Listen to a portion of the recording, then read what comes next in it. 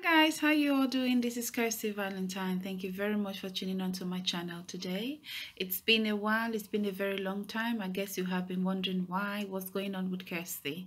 I would like to say I've been so sickly in a while now, and I thought that since health is wealth, money cannot buy, my health is really important. I need to take some time off to take care of myself and make myself healthy, and then I could come back. And here I am today. As you know, we have lost a great legend, a living legend, African American scriptwriter, director, producer, and an actor, John Singleton. John Singleton is known to have made a lot of memorable, groundbreaking films. Take, for example, Boys in the Hood and Jungle Fever. He launched the careers of Halle Berry and Samuel L. Jackson. Ice Cube, so many actors, African American actors, he launched their career through his films. He will be sadly and greatly missed. John Singleton passed on at the age of 51 on the April 17th, 2019 at the CEDAR Sinai Hospital in Los Angeles, California.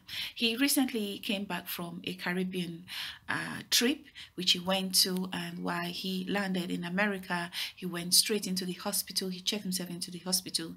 He said he was feeling funny, he wasn't feeling right, and his legs were funny. And whilst he was receiving treatment in the hospital, while he was checked in, he was being treated in the hospital, he had a massive stroke, a big, huge, massive stroke. It knocked him out, and he was placed on a life support machine. He was taken off the life support machine, and John Singleton passed on. I would like to say, may the families of John Singleton receive our condolences right now. We deeply share and feel your loss, and please accept our deepest sympathy at this time in grace, and may his soul rest in perfect peace. John Singleton, may your soul rest in power. John was known to have been married to African actress from Ghana, British-born African Ghanaian actress Akosia Bosia, briefly from 1996 to 1997, which they separated and divorced, and that union produced a daughter called Haida. As in 2015, Akosia Bosia took John Singleton to the court for child support payment, which he was contesting because he wanted it reduced from $4,100 a month, which he was paying, to $2,100. He was able to argue and convince the judge that he wasn't coming in with a lot of money. His films were not selling. He wasn't making much films. Hollywood has changed, and he would not be able to meet up with the child support. As you know, he had 7 children. He was a single parent. Of his 7 children, he had 3 children he was taking care of. His eldest son was studying at the university in his 3rd year, which cost $30,000 a year. He had other child support payments to pay. One of his baby mamas sued him to court recently on back payment and failure of child support payments worth about $64,000. No wonder John had a heart attack and a stroke and he died. This killed him. It killed him. It finished him.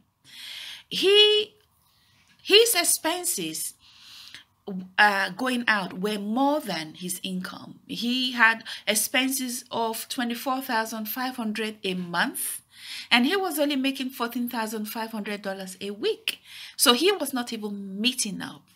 He had the fame, but the money was no longer there as in the 90s when he was making money and his films were breaking grounds, not just in America, all over the world.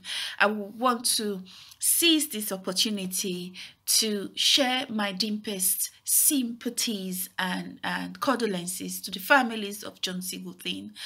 May his soul rest in power. May his soul rest in peace. I would also ask my fans to please share this video. Always leave a comment, and that way we keep the conversation rolling. Don't forget to press the thumbs up and thumbs down for dislike, the grey bells button for notifications. In that way you're notified when I go live streaming or when a new video have been uploaded. And always press the red button on the right of your screen. In that way you subscribe to my channel. Thank you very much. It's Kirsty Valentine. See you in my next video. Take care guys. Love you guys. Bye.